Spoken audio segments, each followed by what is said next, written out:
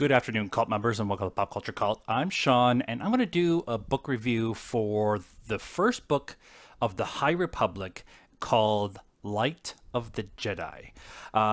When they announced 2 years ago at Chicago Celebration Chicago, they announced this Project Luminous with the idea of multiple authors coming in and creating a new part of the Star Wars story set in a timetable that is away from the Skywalker saga.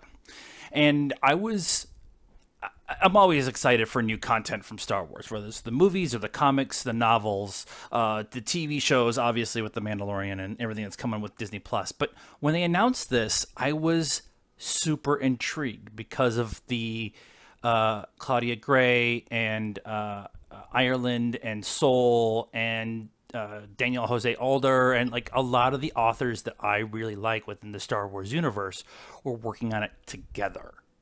It wasn't just one author and maybe some of the story group working on something that's going to add to a movie that's come out. It's actually going to be its own separate thing, and they all sat down together and worked on it. So we got to learn more and more.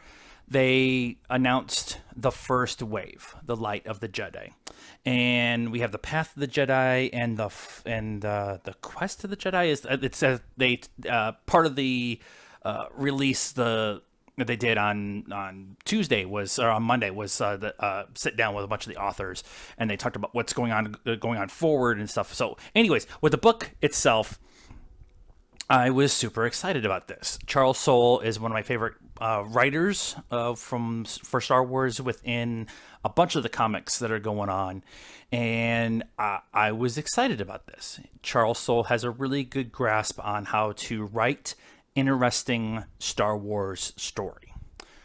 So, with all that being said, I had a lot of expectations for this book. This book is supposed to set up a brand new part of the galaxy that we had not been to. It's set 200 years before the prequels.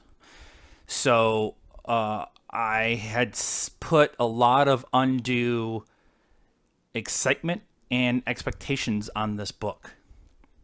With all of that being said, this is unbelievably good. Like, wow. Like, I can't explain what just happened. Like, it is so hard for me to wrap my brain around everything that just happened in this book. You set up an entirely brand new part of the Star Wars story. Parts that we've never thought of before. And you introduce this idea that the Republic itself is in harmony, and you have a chancellor and a leader who is caring about the people. She wants to take care of the people, and everything else will figure itself out. She doesn't worry about the politics. She doesn't worry about the corporations or anything like that. She worries about the people. And the Jedi are powerful and strong and part of the Republic, but they're also peacekeepers first. And they talk about how the lightsaber is only used for defense and that it's built to cauterize and not be slow deaths and all this stuff. And I just cannot wrap my brain around what happened. Like, it's so cool. It's so well done. It starts off with the Great Disaster, and it is. I'm not going to get into any spoilers here. I may have a theory or two at the end, but it's just the first third of the book is this great disaster, and it sets up a ton of what happens in the rest of the book, but also is the catalyst to the rest of the universe that we're building with the High Republic. And they don't fool around. They jump right. Charles Soule and this story group jumped right in and weren't afraid to take gigantic, huge, amazing swings, but they weren't swings that were specifically, they were planned out huge swings. They weren't taking swings to take swings and hoping something sticks. They thought the process out of everything that they wanted to say and do within this particular story, and then let Charles bring his level of detail and emotion and everything into the story. And it is it's probably going to be one of my favorite books within the Star Wars universe.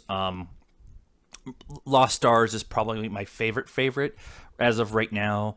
I love Catalyst and Rebel Rising. I love Dooku Jedi Lost, although that's a audio drama.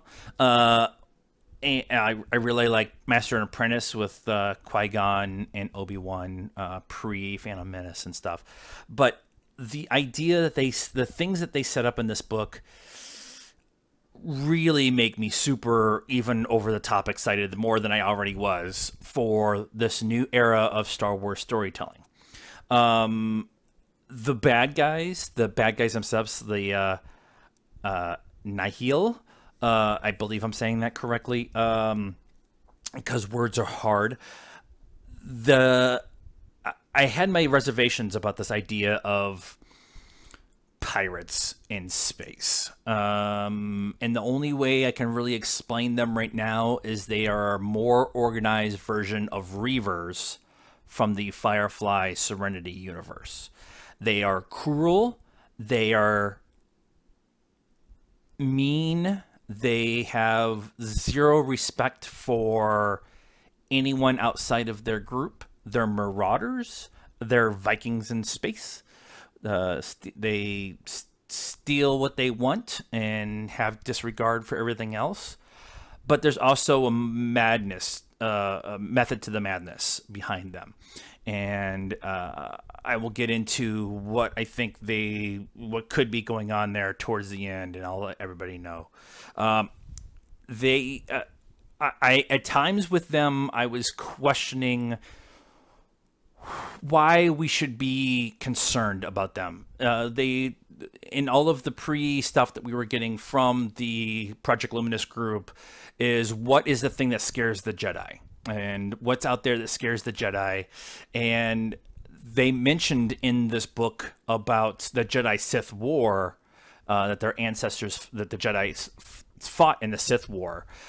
So there's nothing really out in the universe, in the galaxy at this point in time, that really is challenging the Jedi at all, for either power-wise or strategy-wise or anything like that. There's local skirmishes and small systems around the galaxy, but there's nothing really big going on until the Nihil come in, and they do some stuff in the last big battle that really make you worried about how far they're willing to go to get what they want. And what they want is very interesting, especially taking the view of the other side with the Republic, and what the Republic is trying to do in expanding and helping out the Outer Rim, and bringing stability, quoting fingers, to the Outer Rim, and how that's counteracted by the Nihil. But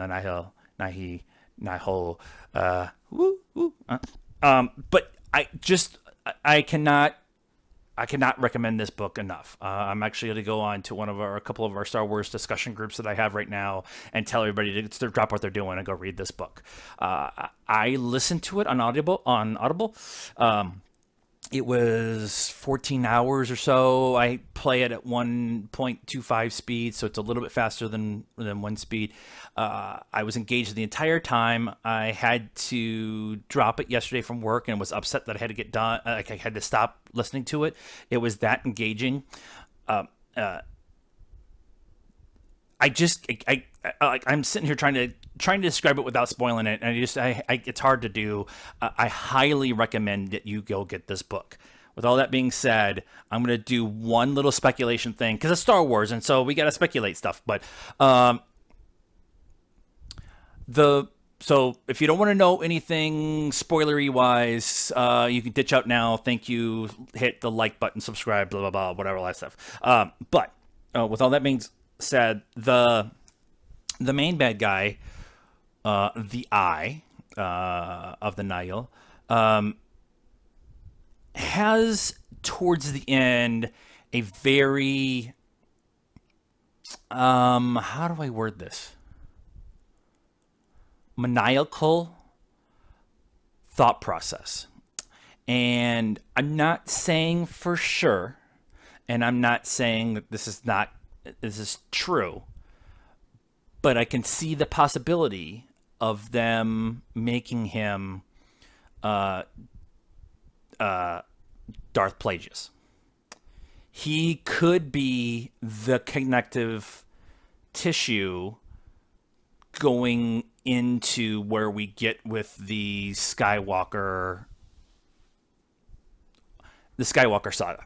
I was just realizing that there is connective tissue within this for the Skywalker saga. They talked about Yoda a couple of times. Yoda's going to have his own young adult comic with his adventures in a book, I believe.